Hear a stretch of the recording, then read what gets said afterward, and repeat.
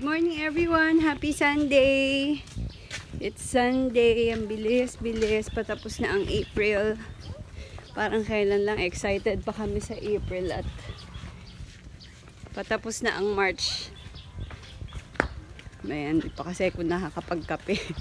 Good morning! Good morning! We're transferring Ninja Mom. Hoping na nagkaroon sila ng success. Oh, sige, go, Rom. Talaga nakasuit si Rom kasi nangangagat si Ninja Mother eh.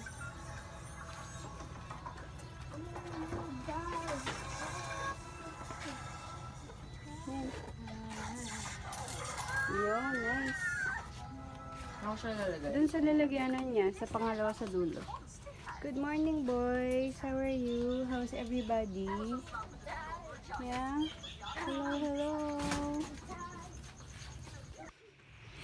Ayan. Our blessings really come in different ways, usually in form of this, guys.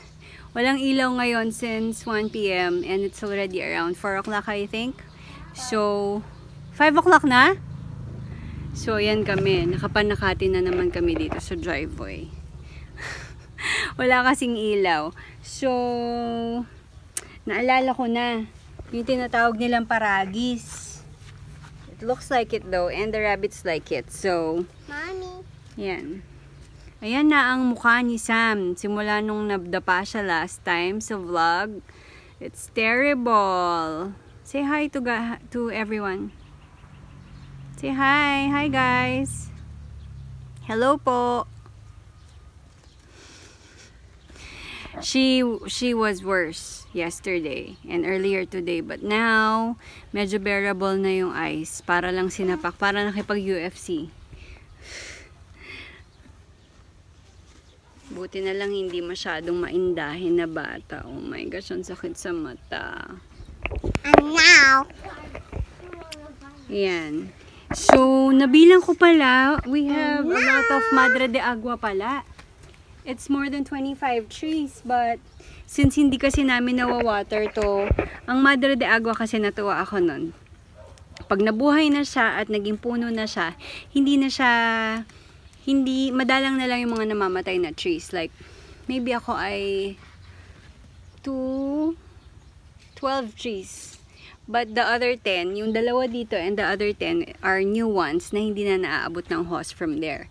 So what Daddy plans to do is to have an automatic watering system, a drip system for the Madre de Agua, because it's an important forage for us, pakain sa mga hayop. Sobrang laki talagang tipid, and it grows by itself. Pwede mo siyang itanim ng tangkay-tangkay lang, so that's good.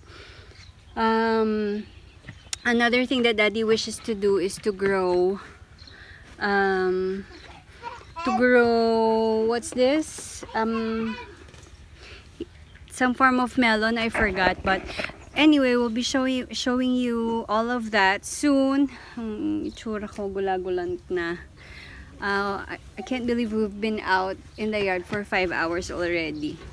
Yan, nakakadalawang bin pa lang kami ng mga grass. Anyway, I'm sure the rabbits will really love it. They've kumakain sila ng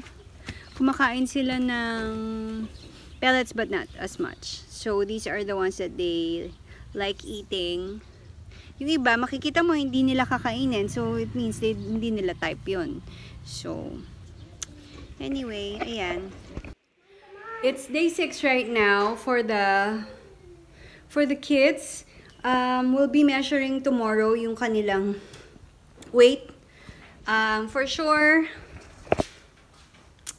well, okay naman yung Bear Brand, okay din yung Jolly Cow, but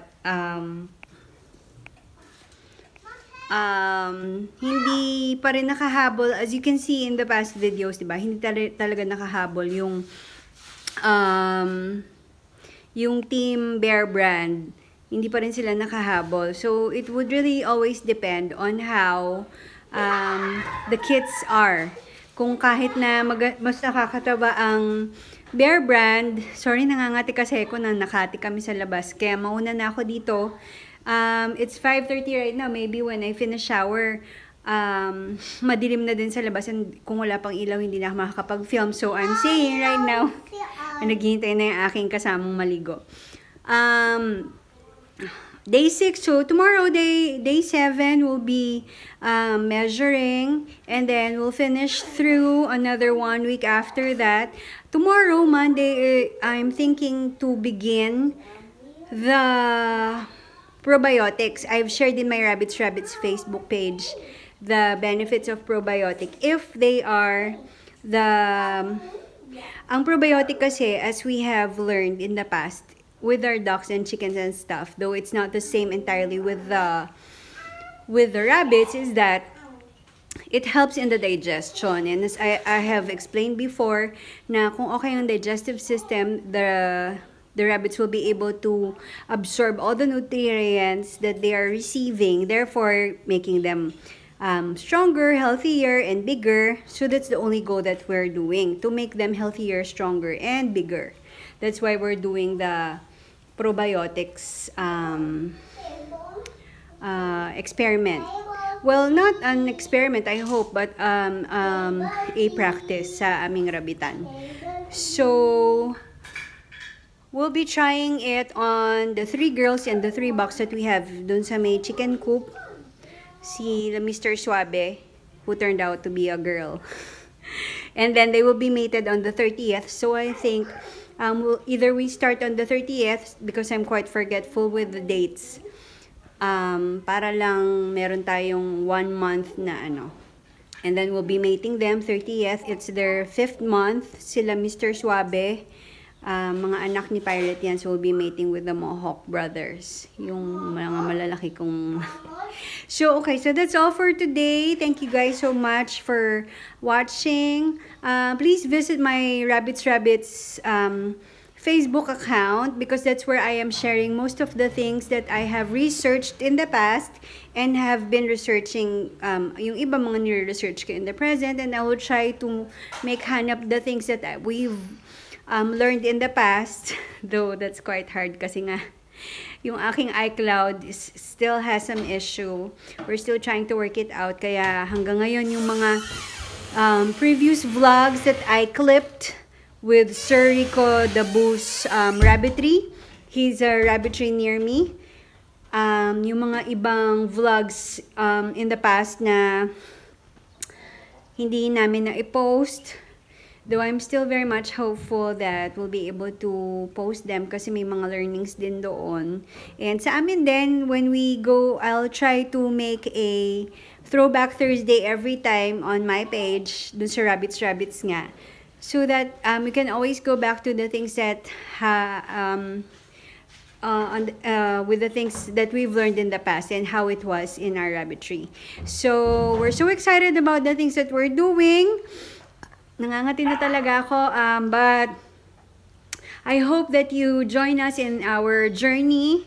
With that, when Daddy comes home, we'll be able to do the woodworking and the what's this? So many projects that Daddy has, and I'm so happy and glad. I'm just forgetful with the name, but I met this one subscriber who is from Angeles, who is into woodworking. So we're looking forward to that, to his inputs, and yung dun po sa mga iba, to those who want to share their comments and suggestions. You're all very much welcome, and very much welcome to all the comments, whatever they are, however they are.